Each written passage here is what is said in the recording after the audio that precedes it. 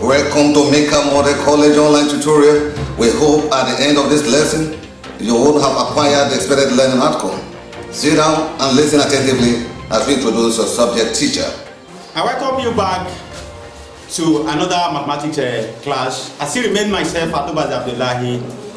And in our previous classes, we've discussed the laws of indices, and the part of the laws of indices that we discussed include one, multiplication law, where we said if you are given a raised to the power of x times a raised to the power of y, the result of that is going to be a raised to the power of x plus y. And the second laws of indices that we discussed is that if you are given a raised to the power of x divided by a raised to the power of y, the result of that is going to be a raised to the power of x minus y. And we also discussed the third law of indices, where we said any non-zero value raised to the power of 0, the result of that is going to be 1. And the first one we discussed was that if you are given a raised to the power of minus x, it's going to be 1 over a raised to the power of x. That one serves as our reciprocal law. And the fifth one we discussed is that if you are given a raised to the power of x, close bracket, or raised to the power of y, the result of that is going to be a raised to the power of x, y. That one represents our power law. And the next law that we shall look at this minute is the root law. And in this root law, you will agree with me that if you are given square root of a, this symbol is designated for a short form of square root of a, and this is designated for the cube root of a. It's just a short form of cube root of a. And the root law is telling us that whenever you are having a square root of a, the result of that is going to be a raised to the power of 1 over 2. And we don't know how it comes about that. And if you are also given cube root of a, the result of that will be a raised to the power of 1 over 3, and that also represents our root law. We do not know how it comes about this 1 over 3, and we shall look at that in this lesson. In general, if you are given x root of a, the result of that is going to be a raised to the power of 1 over x. That is the summary of this root law. And where we have the square root of a to be equals a raised to the power of half, we might decide to replace this half and put any arbitrary value there. It could be, this could be y, this could be n, this could be m, anyone you like. So we do not know what will come up here. That is why we represent it as x. So the square root of a is equals a raised to the power of x. That represents our equation 1. And in your GSS 3, when you are given this and you want to do away with this square root, all you need to do is just to square both sides of this equation. And if we square both sides of equation 1, the result is going to be square of this root a equals square of this a raised to the power of x, and this square will go along with this square root. This square root cannot be together with this square, so they will cancel each other. And from power law, we are going to multiply this x by this 2 for us to do away with this bracket. So by the time you multiply these 2 by x, you are going to arrive at 2x at the power of this a.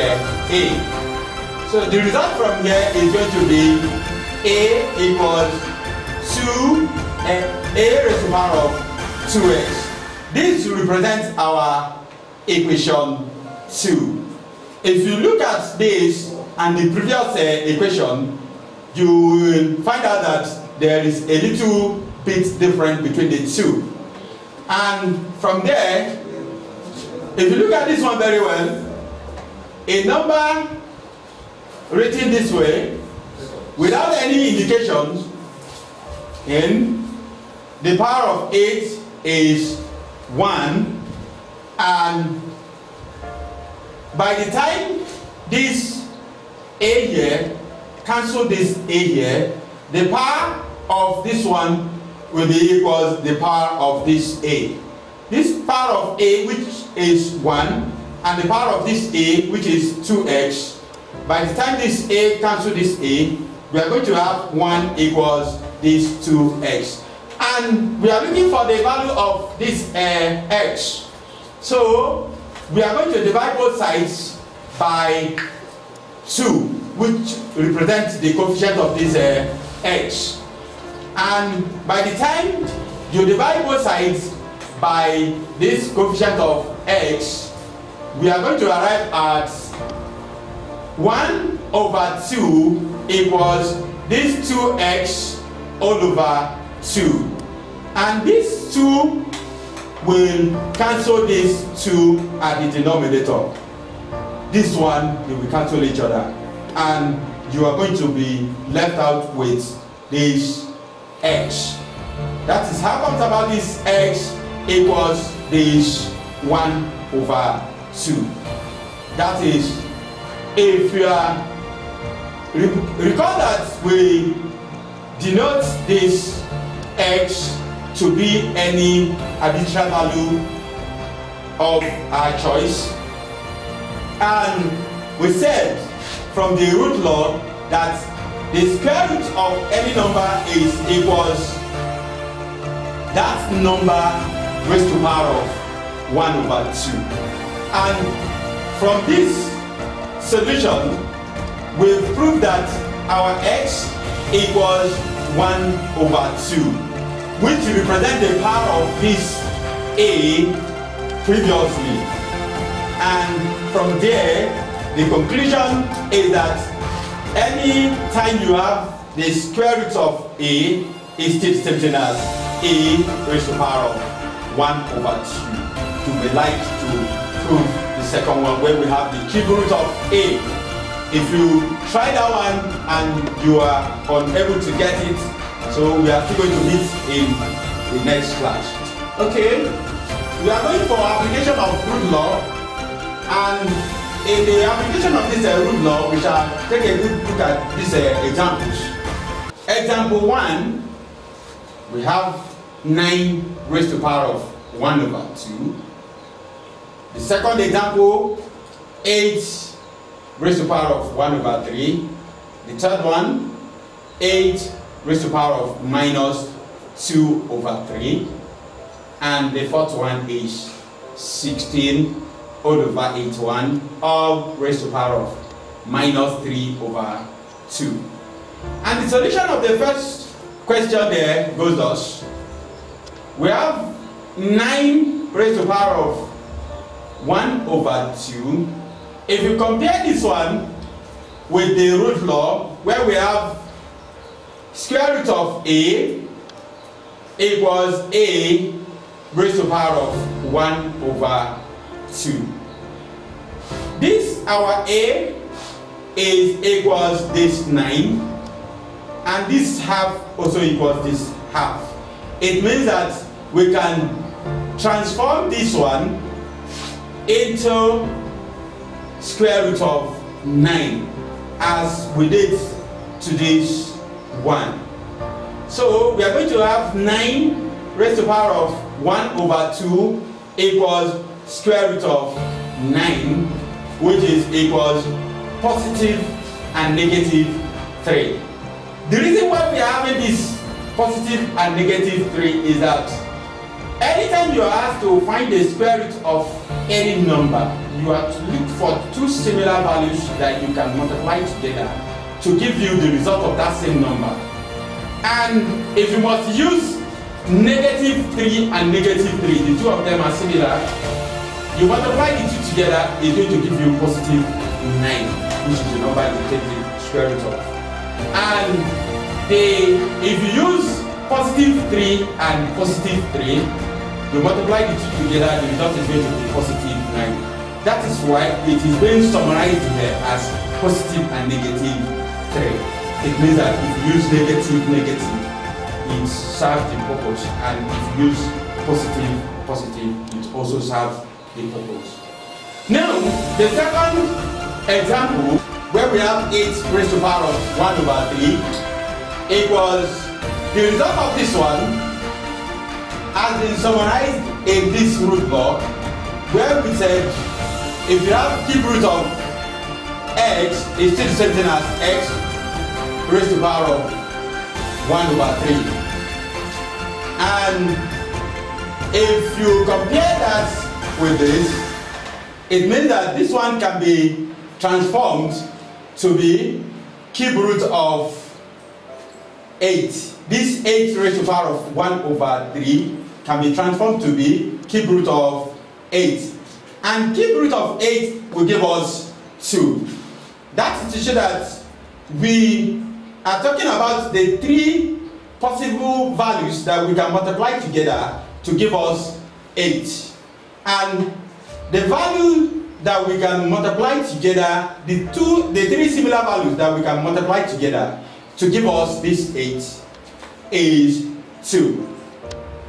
And if you multiply 2 by 2, it's going to give you 4. By 2 again, it's going to give us 8. That is how it comes about this 2. One thing you have to note about the solution of this first one and the second one is this.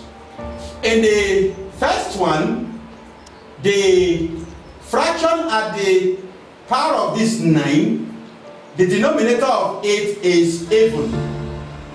That is why we have the result to be positive and negative. When the denominator of this fraction is odd, the result is not going to have the positive and negative. The result will be written as 2 only, or any other value. Take note of that. Then the solution of the third question goes thus. The third question is given as 8 raised to the power of minus 2 over 3. And you will agree with me from reciprocal law that if you are given this, it's going to be 1 all over this 8 raised to the power of this 2 over 3. If you recall that reciprocal law, you are going to, the result of this one is going to be 1 over 8 raised to the power of 2 over 3. And you are going to separate this 2 over 3 such that this 2 will be separated from 1 over 3, which is the denominator. So if you do that, you are going to have 1 all over 8 1 raised to the power of 1 over 3 times 2. Because by the time you multiply this 2 by 1 here, you are going to have the initial expression that you had here, where you have 1 over 2, 1 over 8 raised to the power of 2 over 3. So if you compare this to the previous example that we solved, where we have 8 raised to the power of 1 over 3, is talking about the cube root of this 8. And you must do a total separation of these 2 from this 1 over 3 by bringing it out of this brackets. And if you do that, you are going to have 1 all over 8 raised to the power of 1 over 3 into the bracket of this square. And like I've told you, that this one is similar to the previous example that we solved, where we have 8 raised to the power of 1 over 3. And it's still the same thing as the cube root of this 8. And cube root of 8 will give us 2. That is how comes about this 1 all over 2. This square will still remain there. That is how comes about this square. And if you express this one, you are going to have 2 times 2 in this case. And the result will be 1 over 2 times 2 equals 1 all over. The result of this 2 times 2 will give us 4.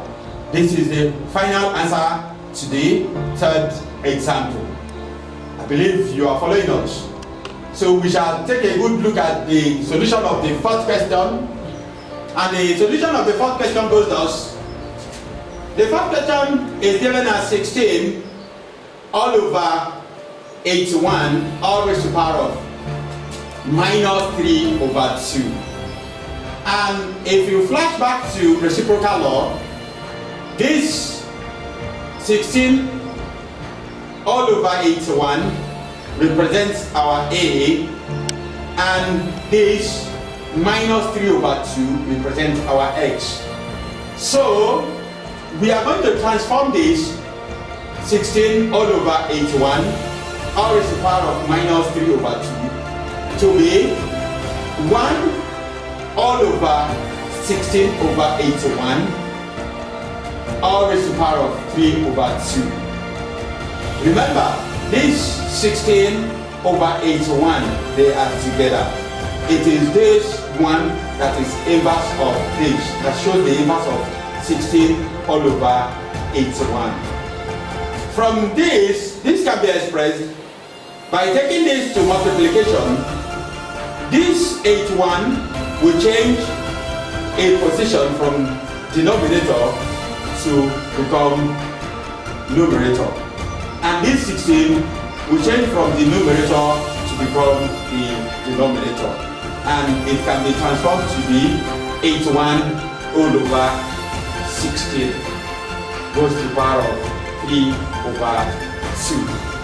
And this 3 over 2, we are going to separate them by having 81 all over 16 all raised to the power of 1 over 2 multiplied by 3. Remember, this bracket represents our multiplication sign. And if we should use this 3 to open this 1 over 2 to open this bracket, we are going to arrive at 3 over 2 as we rightly had it in our previous expression. So this, from the root law, we said anytime you are having a non-zero value raised to the power of half, it's going to give us roots of that non-zero value. So this half raised to the power of half affects both this 81 and 16. This can be expressed as root of 81 all over root of 16, all raised to the power of these 3.